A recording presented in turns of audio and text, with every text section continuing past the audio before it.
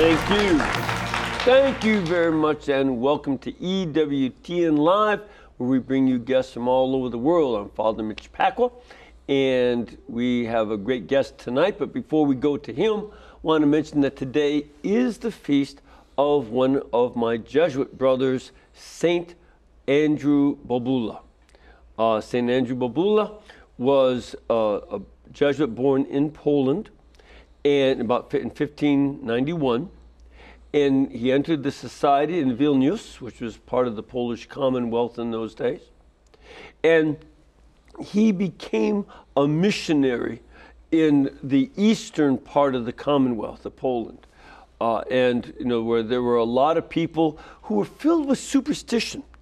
They had not been taught the faith in a long time, so they were Catholic by heritage, but they, just didn't know anything. And when people don't know the faith, they easily slip into superstitions.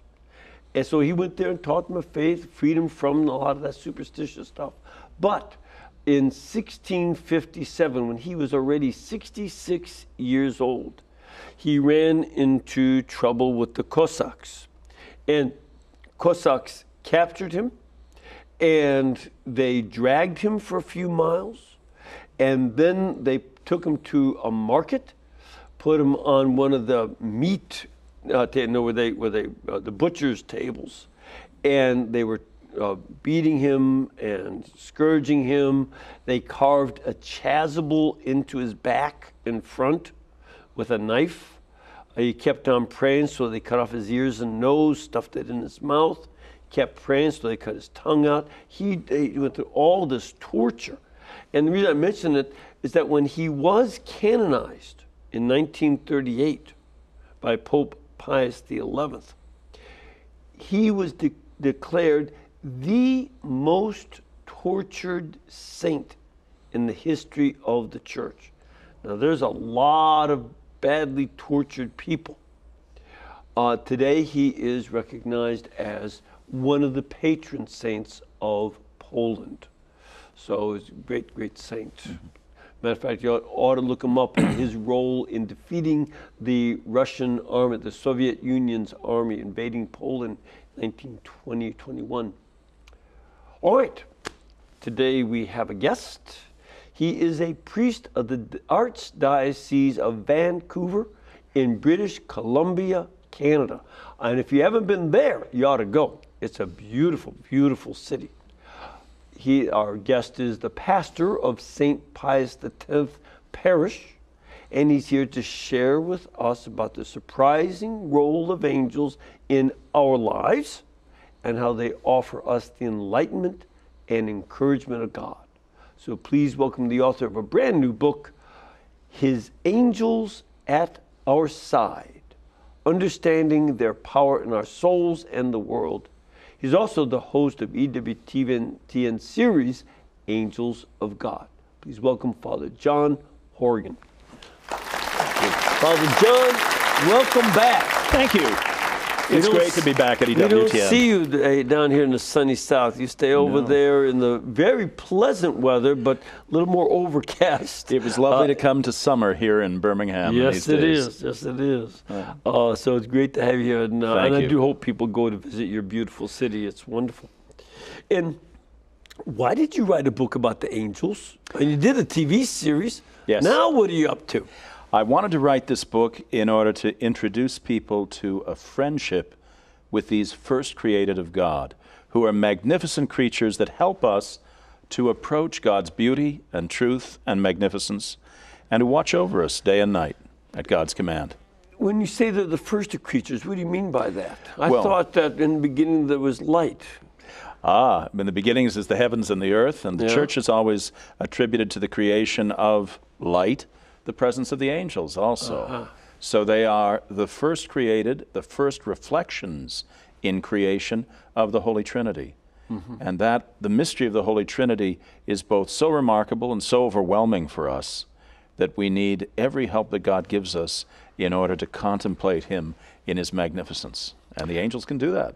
Well, one of the things you do in this book is you go through different information about the angels, how Scripture Yes. speaks about these 9 choirs of angels, and you talk about them and how the fathers of the church, explain more of what that is in Scripture, because the 9 choirs of angels are not in any one place, but throughout the Scripture you see them mentioned. Exactly. But in addition, this was the part, especially since I've been doing this series on Tuesdays on Scripture and tradition, you have a big section about the angels in the Bible and their role in the history of salvation in Scripture. Yes. And the life of Christ. Start off with some of that. Why did God need to have angels when He's becoming man and all that? Well, the angels are an expression of God's generous love and His power and magnificence in creation. They are described in the Old Testament as hosts of angels, which means that they are warriors. Hosts is a term that refers to armies. Right. But they are also the adorers of God. We find them in adoration and in prayer. And that precedes all of their tasks as being messengers from God, expressing His will to us. There are over 230 mentions of the angels in Scripture. In both Testaments? Yeah, combined? Combined. Okay. And we have the names of 3 of the choirs in the Old Testament, and the other 6 come from the New Testament. So in the Old Testament we have? Seraphim, cherubim, and thrones. Okay. Angels in general are mentioned. Yes. Of course. But these that's 3... That's another one of the that's a distinct choir. But these 3 are seen as the court of God. They manifest His love, His wisdom, and His stability, His power. So as you begin to study the role of the angels in Scripture, their names and their place in the tradition of the church, you realize that the angels are Trinitarian in the extreme. They point us to the mystery of God, the Holy Trinity. They adore and contemplate the face of God always. And so they can be instruments of God's love for us. They teach us how to keep the face of God ever before us, which means not to turn away towards sin, towards evil, but to always be in contemplation of the good. In fact, one of the things certainly I think of Isaiah 6, where the seraphim are mentioned, and saraf means to be flaming. Yes. To be on fire. So these are angels characterized by flame. Yes. And these angels are crying out, Kadosh, Kadosh, Kadosh, holy, holy, holy. And it's 3 times holiness. Again, like you say, Trinitarian. hinting at the Trinity. Hinting at the Trinity. And of course, those words, that praise of the angels, has then been adopted by the Christian church. And by adapted, Judaism. In Israel. Yes. In Israel, they can say that if there are 10 men, they can say the holy, holy, holy at the Minyan, Lord God of hosts. And we use it in the Mass, of course. The Trisagion as prayer is used in the, especially in the Eastern churches and Orthodox churches. Right. And we've now incorporated it into devotion in the West, especially because of the Chaplet of Divine Mercy. Yeah, we chant the Trisagion, which means 3 times holy, in Aramaic at our parish, Beautiful. the Maronite parish. Beautiful. Kadishat Alloho, Kadishat Hayil Tono, Kadishat Lomoyuto. That it's the same word, Kaddish. Yes. For Kaddish, that's used in the Scripture. Yes. And in this way, for Latin Rite Catholics, of course, it's the introduction to the canon or the Eucharistic prayer. So it's very consciously been used as a way by which the Church at prayer joins with the angels in the praise of God in heaven. So as the Catechism reminds us, the angels are with us, and they join their prayers to ours. Well, if we join our prayers more consciously to theirs, then our prayer becomes ever stronger and deepens our faith and our desire for the things that are above. Another way I've looked at it too is that in the Scripture we see the angels teaching us to pray. Yes. Not only the holy, holy, holy Lord God of hosts, heaven and earth are full of your glory. That's from the angels. Glory to God in the highest, and peace to his people on earth. That's from the angels. Yes. And then in the book of Revelation, the angels are singing a number of hymns that we use in our hymnology as well. Certainly. And they're taking us to a different level of praise of God. Especially when we look to the prayers in the book of Revelation, you see that their praise is of the fulfillment of God's wisdom and his plan and the magnificence of his love and his ordering of all things in truth to their final end.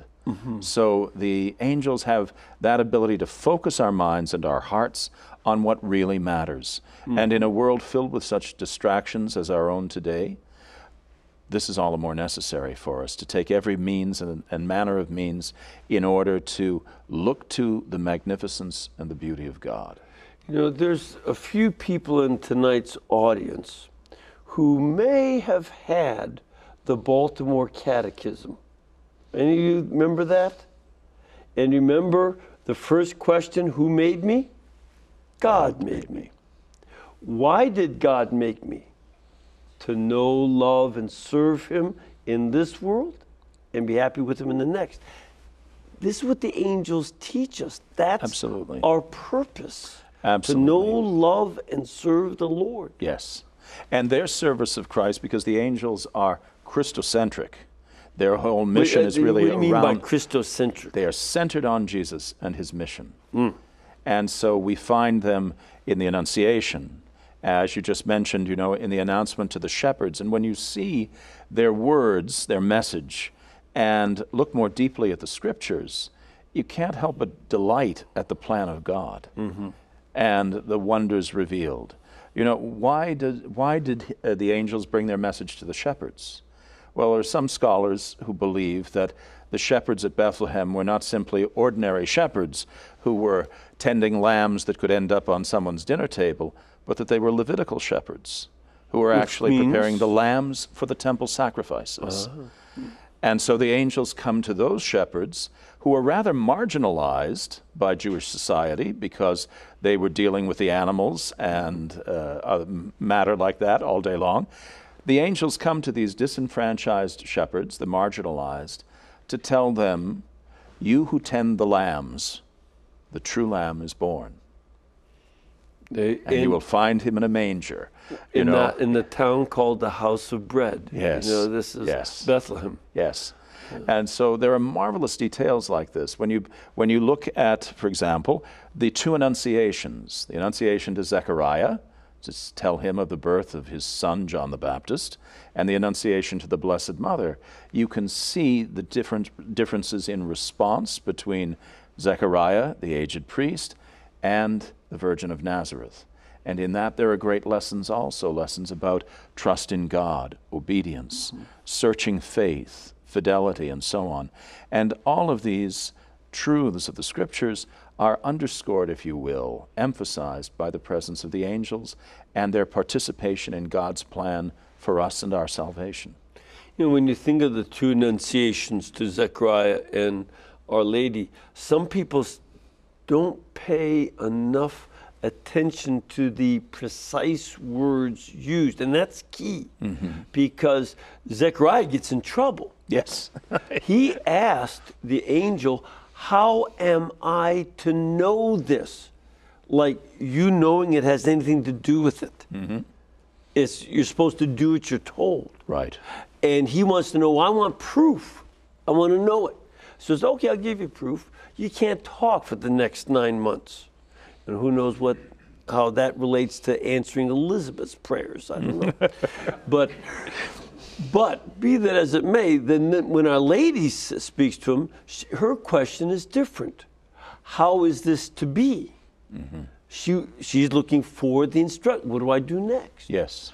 You know, since I know not man, how do I have a baby? What do I do? And that also teaches us how to respond to the angels. Precisely. You know, not looking for proof. You see that what they call the angel at Samson's mother. She does what he says. the dad, well, how am I supposed to know this? Right. Just like Zechariah. Right. And Well, sometimes maybe it's a man-woman thing. Well, we also have the Annunciation made to St. Joseph. We have at least 3 instances when the angels speak to Joseph in his sleep. And Does what? What does he tell him there? well, here again, he tells Joseph that Joseph is to fulfill his mission from God. And it's quite extraordinary. There are many people who think that the appearance of the angel to Joseph is simply to reassure him about Mary's virtue. But the Catholic tradition, exemplified by the early fathers of the church, by hymns and liturgy, and by later theologians, is Joseph is being reassured about himself. That's something I talk about at great length in the book. And the key to that is that after telling Joseph, do not be afraid to take Mary to your home as your wife, the angel tells him that he is to name the child Jesus, which, of course, we know from Zechariah, is the Jewish tradition. It was the father's right to name the child. So Joseph is being given a mission, but also the authority to accomplish the mission. And that's quite extraordinary. So in other words, the angel is sent to Joseph to say, man up. Yep. You have been chosen by God the Father to be the protector and the model for this child. Matter of fact, when we see that Jesus teaches us to call God our Father, he addresses him as Abba, but he learned that word in relationship to Joseph as a baby. Joseph is the model for the human masculinity of Christ. That's his greatness. And it's a profound lesson. It's a profound lesson. Some people, I think, overlook St. Joseph because we have no words attributed to him in the Scripture. Right. He doesn't talk. He doesn't talk. But his silence is profound. It's a holy silence that teaches us also that we have to empty ourselves in humility in order to receive what God wants to give us. Yes. And then to respond. And Joseph certainly responds with all his heart. Yep. And you said that he spoke 3 times to Joseph. That was the first time. Yes. When else? There is the message to Joseph to arise and take the child and his mother to Egypt to save him from Herod, and then to return from Egypt to Israel because those who sought the child's life are now gone. So Joseph's interaction with the angels, even though there are only those 3 messages, they tell us something very great about him. And that's why both Paul VI, Blessed Paul VI, and St. John Paul II speak of Joseph in relationship to the angels in their encyclical letters and discourses on St. Joseph. It's also, something in our own modern life to think how the angels come in with these messages and thoroughly disrupt St. Joseph's career plan. He didn't plan on going to Bethlehem and Egypt and all this other stuff. This is an interruption and a very serious change. And in response, he, as you said, mans up. He takes through responsibility and adapts to learn how to do his carpentry work in Egypt. Yes. God asks everything from him. And what did God give in return? He gave him his son. He gave him Christ to hold in his arms. He gave him the Immaculate Conception to be his companion and friend. And that's amazing. That's a beautiful, beautiful gift. And it's something that then applies to each of us in our spiritual lives. Christ is given to each of us as Savior and as friend. He gives us his mother from the cross in order that she might be our spiritual mother and watch over us in everything and form Christ in us. Now, in terms of in the other passages, because it's not just in the infancy of Jesus. Certainly not. That we see the angels taking a major role. The angels come into play throughout his ministry, all the way through the ascension. Yes, indeed. And at the ascension, it's fascinating. We have the words of the angels telling the apostles, go back to Jerusalem, do what he told you to do. But also the early fathers of the church say that the ascension was for the angels a time of great rejoicing and exultation, because they saw God's plan reach yet a new phase of fulfillment as Jesus, God made man, ascends to the Father's right hand in his human body and his human nature. Mm-hmm. And that caused the angels great joy, which is a wonderful thing to think about. Yeah, this is a very important point. And they start to make that transition at that point of having given instruction to Zechariah, Our Lady, Saint Joseph, ministering to Jesus in various ways. Yes. And now they start to give instructions to the church. Yes. And the book of Acts is very precious in that regard. Yep. St. Luke is in some ways the evangelist of the angels. Yeah, very much so. From the Annunciations all through the book of Acts. And there you see the normalcy almost, we could say, of the presence of the angels cooperating with the apostles, encouraging them, sending them, like Philip the deacon and Peter himself, to those who were in need of their preaching, and moving the church forward in its fidelity to Christ. Yeah. That's quite remarkable. That's where the guardianship of the angels really is revealed in a Christian context. In the Old Testament, it's the book of Tobit, but in the New Testament, it's in the book of Acts particularly. And throughout, the angels are ministering to our Lord himself. Yes. After the temptations in the wilderness. Yes. And also when he is in Gethsemane. Mm-hmm. And then the angels are also present at the tomb, at the resurrection. Yes. So there are all these different places. Mm-hmm. Now, in relationship to what you've done here, one of my thoughts was that since the angels were so key for human beings associated with Christ to know what they should do, and then they minister to Christ, I couldn't help but think of John 14, verse 6, when Jesus says, I'm the way, the truth, and the life. And that if the angels surrounded him along his way, and if he is our way, I assume that you think that the angels are there to minister to us too. Yes, yes. But their primary role is to bring us to the fullness of divine life. So when we think about the angels, we unfortunately tend to trivialize them. And we see the angels as finding us parking spaces and doing other things. Personally, I tell people to rely on St. Dismas the Good Thief for parking spaces, but that's for another television show. The angel's role really is to guide us to Christ, to keep us faithful to Christ, to bring us to the fullness of maturity and joy in Christ. And they look at us with a certain wonder. We can't say envy, because envy is a sin. Right. But there are things that we can do that the angels can't. Right. We can receive the Eucharist.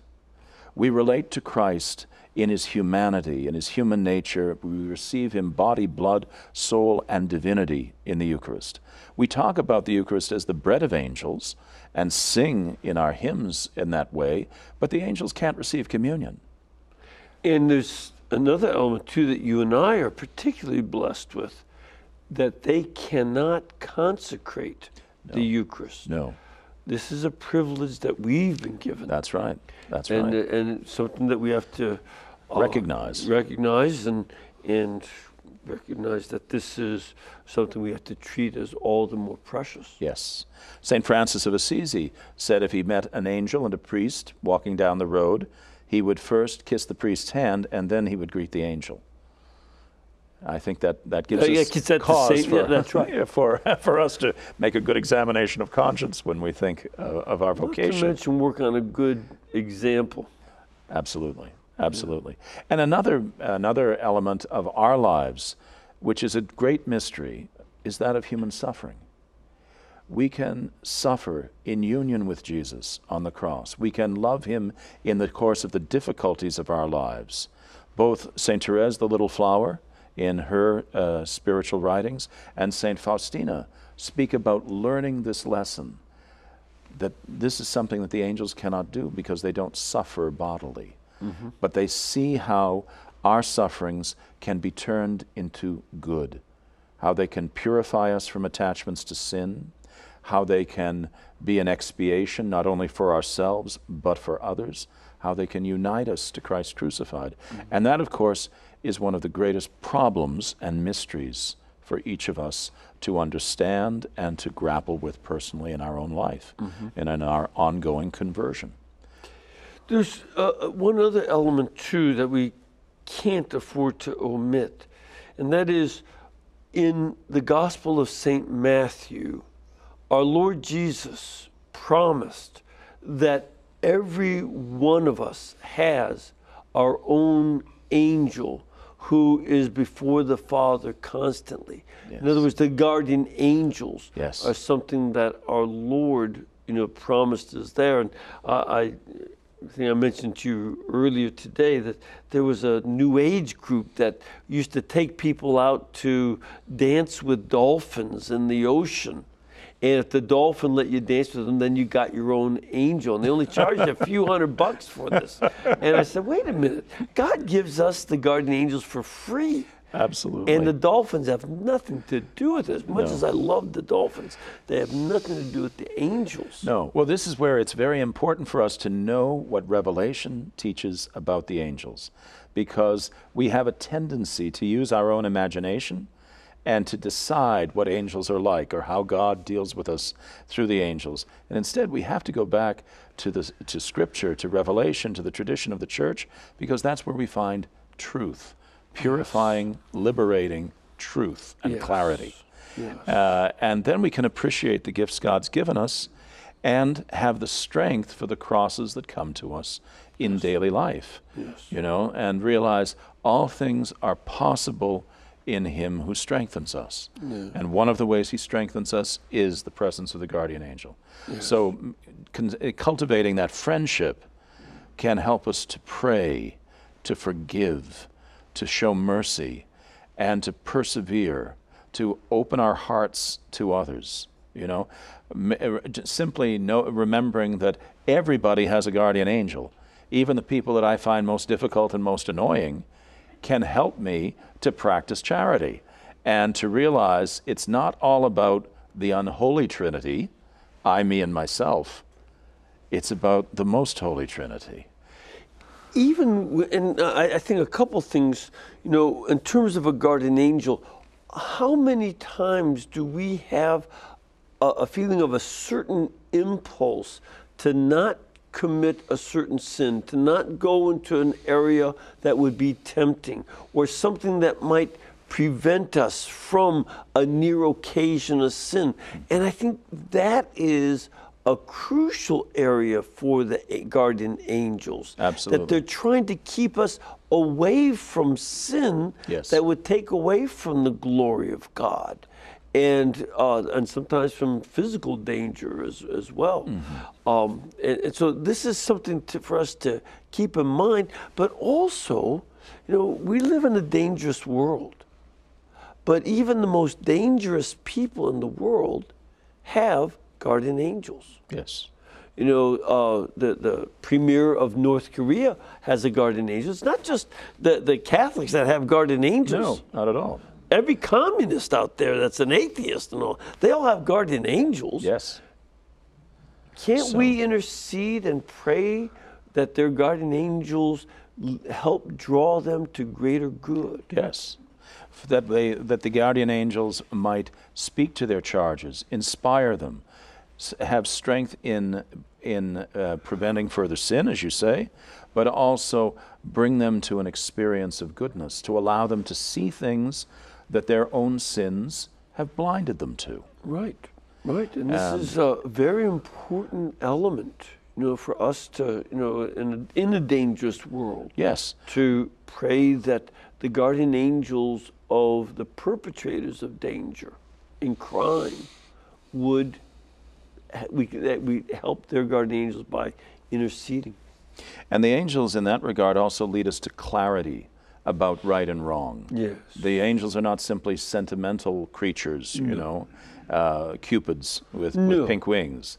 That's not the Christian tradition of representation of angels. The only person in Scripture who sees an angel and is immediately unafraid is our Blessed Lady, the Immaculate Conception. Right.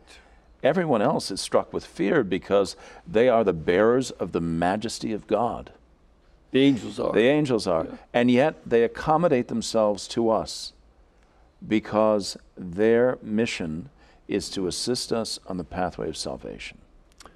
All right, we have to take a little break, but I want to let you know you can get Father Horgan's newest book, which is called His Angels at Our Side, Understanding Their Power in Our Souls and the World.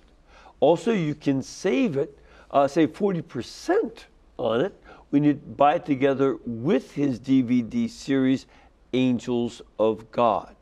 Now, both of them are available at EWTN's Religious Catalog. The set, the book and the DVD set, is item 8035, so 80305K. Just go to EWTNRC.com or call 1-800-854-6316 and learn more about the angels and, more importantly, learn how to integrate them into our prayer. That's more important. All right, we're going to take a break. We'll be back in a couple minutes. Get your questions from our studio audience, so please stay with us.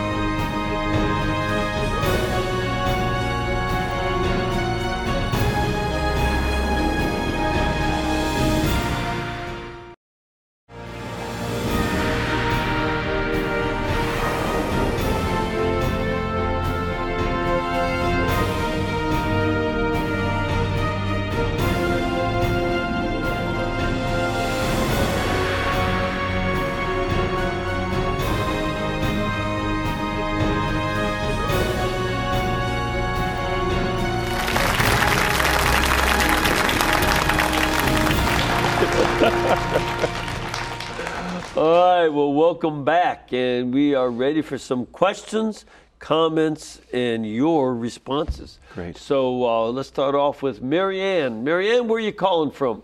I'm calling from New York City. How are you, Father Pacwa? Fine, thank you, ma'am. Welcome back. And what is your question? My question is, I know in the beginning of the show you were talking about the great momentous occasions when angels figured in the life of our Blessed Lady and St. Joseph and the shepherds. But I was just curious with us as mere mortals and angels in our everyday lives, how do we tap into integrating them into our lives, just getting through just the daily trials and tribulations, and you're just getting through life, and how do we know or how do we spot how they are integral in our lives? Okay, great. God bless. Thanks. Excellent question. Yeah. So the first thing is to be conscious of the angels, to be aware of them, and to ask for their friendship, so that you are accepting God's plan and providence for you in giving you a guardian angel.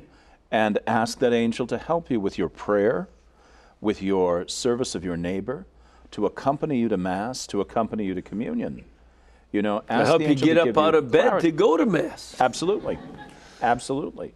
And if that is all you do during the day, if you are otherwise at home doing your chores and living a very quiet life because of your age, your health, you've participated in something infinite, of infinite value. That's something that we need to remember and encourage so that we have more Catholics participating in daily Mass. Yep. But the angel we should invoke to help us to make our judgments, to choose always to do the will of God, to be faithful to Him in little things, to show us what's going on around us so that we see things that we wouldn't see ordinarily. It's easy for us to overlook the needs of others, their cries for help, their silent appeals.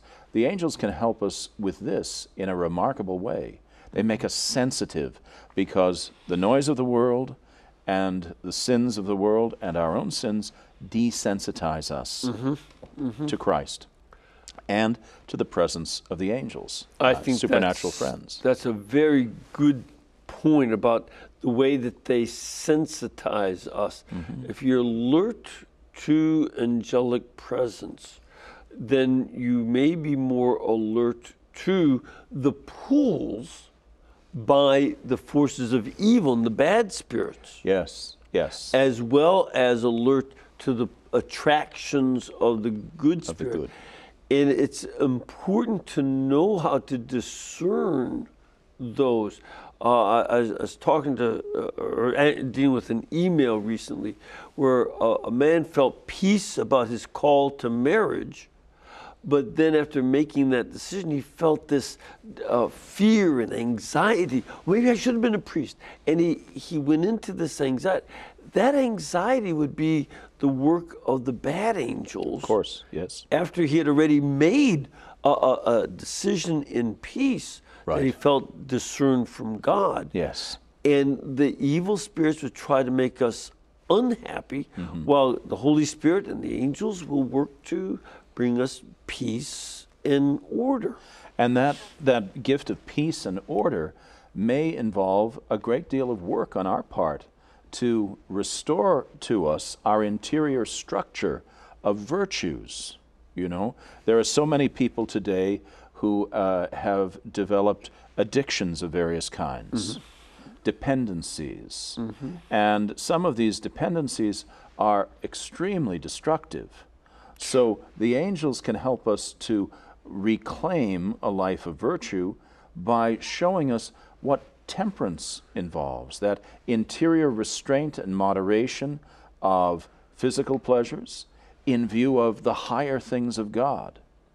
And that's going to involve, yes, renunciation, but it also involves humility and memory and gratitude and longing for what it really matters.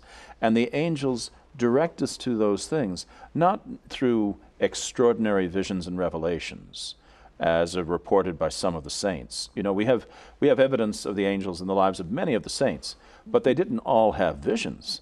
Right. They lived in an intimacy, a friendship with their angels, and their inspirations helped them to be faithful to God, to be loving towards their neighbor, and to contemplate the cross, and to see in the cross the means of our salvation, the proof of Christ's love, and the means by which all of us, each of us, ordinarily, day after day, advance closer and closer to Christ and work out our salvation in loving service.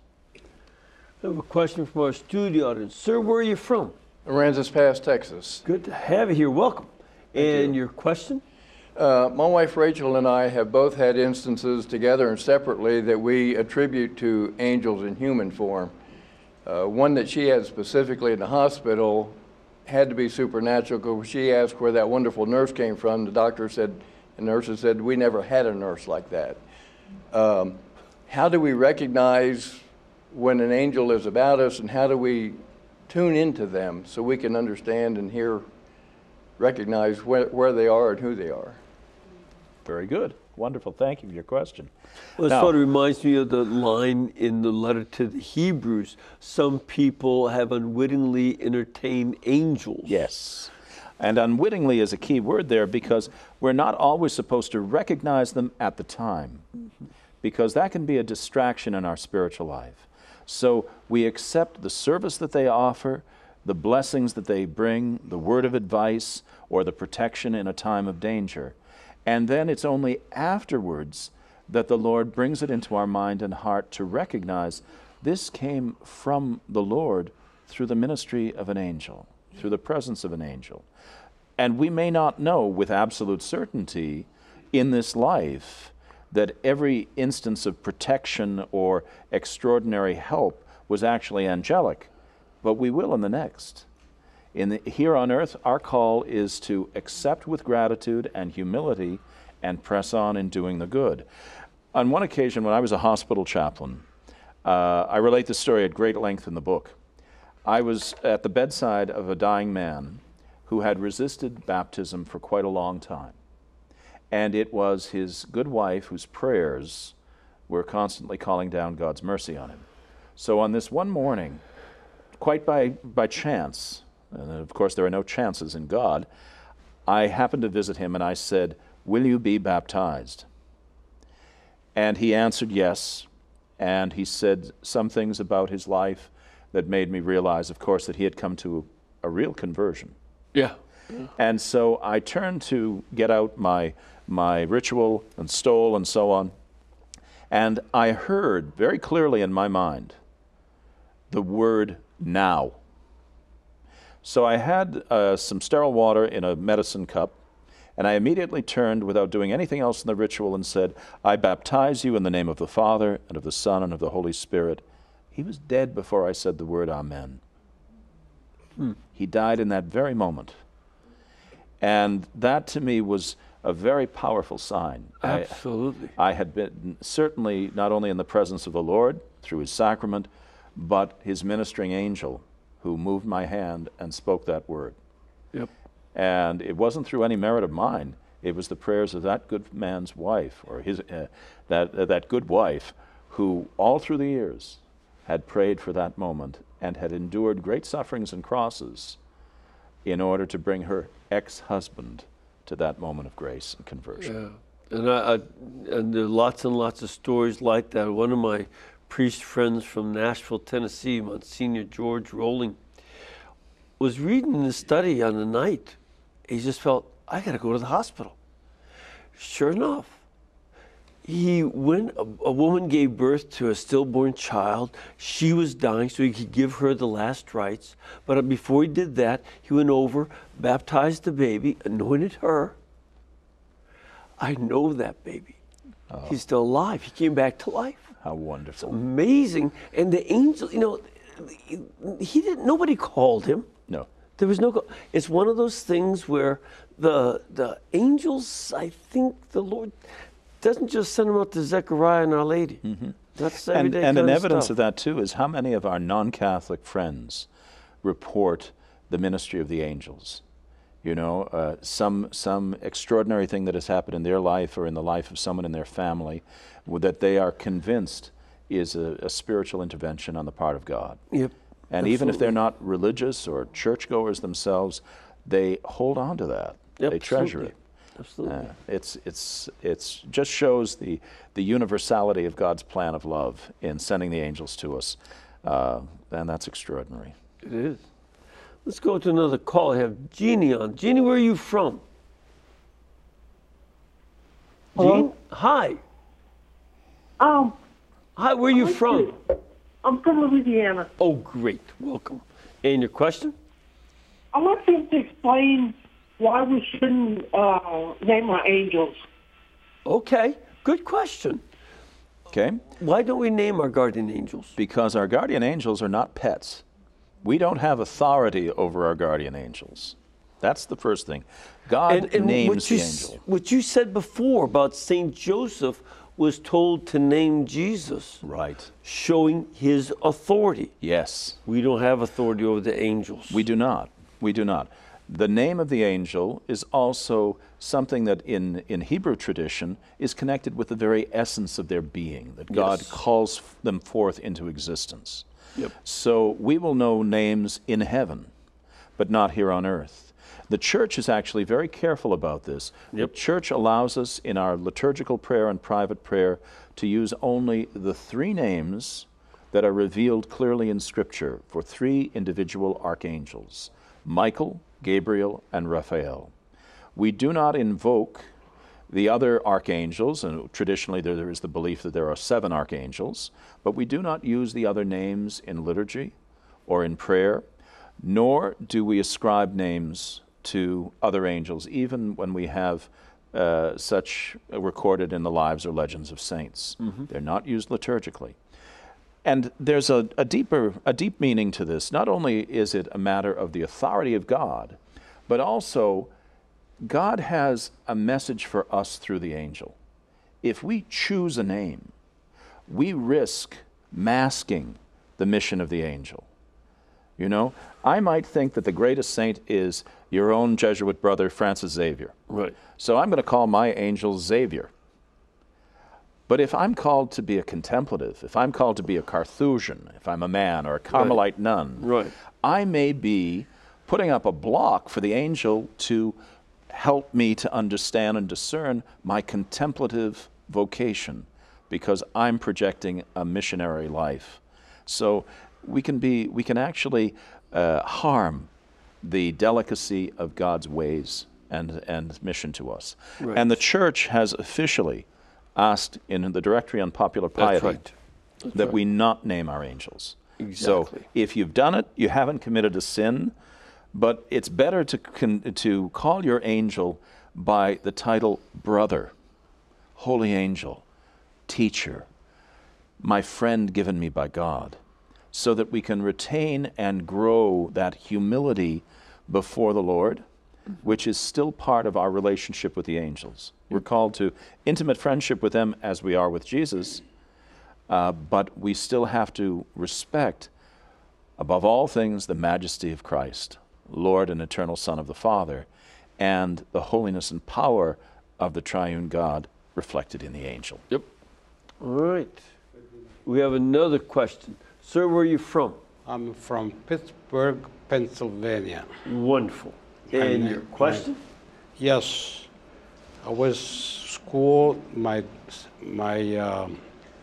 Italy with my sisters, the nuns, Yeah. you know. Yeah. And during the class, there was a mention and discussed about angel. We got two angels on our back. It's a good angel, it's a bad angel. Yes.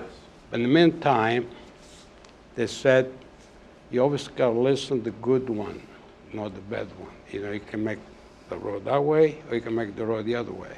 Right. So I want to know if there is such a thing, Okay. or if something may be misinterpreted. Okay, so do we have a good angel trying to influence us on one side and a bad angel to lead us to be bad? Well, the church has never made a declaration that we have a guardian devil or an antagonist devil for each one of us. So it's not a doctrine. So it's not a doctrine. It has been a common way of explaining to children and to adults the tension that can exist and the confusion that can exist within our minds, within our consciences, about doing good or evil. So yes, we should always listen to the good angel, but we should also remember there are an awful lot of sins and temptations that we don't need the demon to instigate. We can get ourselves into quite a bit of trouble Absolutely. on our own. I do plenty of my own temptations. They're all homemade. Right. don't We do need not that. have to source them out. Yes. You know? So while the devil is responsible for a great deal of temptation, he's interested in tempting us, in striking out at the image and likeness of God the Holy Trinity that is within us. That's You know? exactly what the evil spirit wants to do. And to make us despair Yep. of our human nature, of God's love, and of his mercy. Yep. You know, if you look at the temptations of Christ in the desert, you can see in those three temptations the three titles that are given to the devil in Scripture. He is called a murderer, a liar, and an accuser. And in the temptations, as murderer, he strikes out at God the Father, the source of life. As liar, against the Son, the word of truth. And as accuser, against the Holy Spirit and his mercy. Yeah, because paraclete, the Holy Spirit, means your counselor as a defense lawyer. The word diabolos in Greek means the prosecuting attorney who accuses you of sin. And the book of Revelation makes mention of that in chapter 12 of Revelation, that the devil is the one who is accusing us. Right. And so that the Holy Spirit convicts us of sin, but the devil accuses us. So when you see, sometimes people feel, well, I went to confession, but I still feel guilty, and I still feel like I haven't really gotten forgiven. That's a temptation from the other side. Absolutely. Absolutely. I have another caller. Hello. Is the caller there? Hello, this is Chris. Chris, okay. I didn't have a name for you. Where are you from, Chris? I am from Dubuque, Iowa. Well, you're something. And so what is your question, sir? I was wondering if Father could tell me about Jacob wrestling with an angel of the Lord all night long. Yeah. Why would he do this, and who won the wrestling match? That is actually an excellent question. Well, first of all, don't try wrestling with an angel. You're going to come out on the short end of the stick. And Jacob, not to mention a broken hip. That's right. Jacob limped for the rest of his life. But that imagery is thought by many scripture scholars, and you're the man who's the expert here, to be an image of Jacob wrestling with the will of God as expressed by the angel, and therefore with his own obedience to the Lord. There's another part of it. And Chris, I want you to take a look a little bit earlier when Jacob was running away from his brother. He went to Bethel, fell asleep, and he saw the original stairway to heaven, and with the angels going up and down, right? After he has that, he anoints the stone where he was sleeping, and he says, Lord, if you get me food and clothing, and you bring me back to this country safely, then I'll let you be my God. You don't bargain with God with impunity. And so when he did come back with 2 wives, 2 concubines, and 13 kids and flocks of sheep, the Lord said, now, you got to find out who's boss. And so he wrestles them, and then he changes his name to Yisrael. Sarah is the word that means wrestle. So El means God. So he wrestles with God. And God wrestles right back. Yes, indeed. Let's take one more quick phone call. Hello, Vincent? Yes, good evening, Father. Hi, where are you from? New Jersey. Great. And your question? I have a quick question, Father. The angels, if they have personalities, do they just repeat what the Lord is telling them, or do they do it on their, not on their own, but with the will of God, but do they express it in their own personality, or like we do with people? Do they express themselves? Interesting question. The angels are persons. They're angelic persons. And so they do have that individuality that we commonly express by the word personality. But our personality is the result of the endowment that God has given us and our own experiences. So each angel has a place in the hierarchy, the order of creation. Some of them understand things immediately, the higher choirs, and others receive their information and understanding of God in part through those that are higher than them. So yes, in terms of how an angel speaks to us, there would be a differentness between Gabriel and Michael or Raphael. Each of them has their way of seeing God, just as we look at God perhaps in terms of one transcendental aspect more than another.